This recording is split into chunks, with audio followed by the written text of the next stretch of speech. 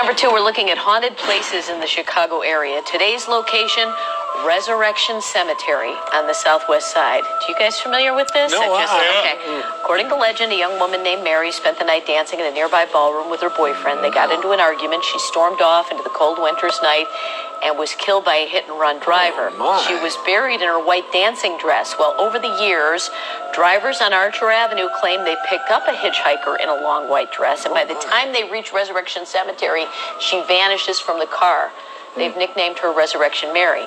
And to add on to this, my deluded father told us this story many times and driving down Archer Avenue when we were younger. So he would drive us up to the gates of Resurrection Cemetery, kick you out of the car and say, Resurrection Mary's fingerprints are burned into the bars, the iron bars, the gates of Resurrection Cemetery. He would walk us up there and make us walk up to go look for the fingerprints and then jump and scare us. I mean, the man's crazy. Yeah. You wonder why I have issues. I mean, seriously, I had to be 8 years old when he did this, and then he drives off and leaves me at Resurrection Cemetery. Great idea.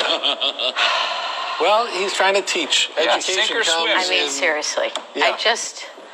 He seems normal, though. I mean, I'm getting my blood up just thinking about it. I mean, who does that to a child? Well, you know what? He was a king, and kings are often tyrants. Tile king, you forget. Kind of king. Kings do what they want.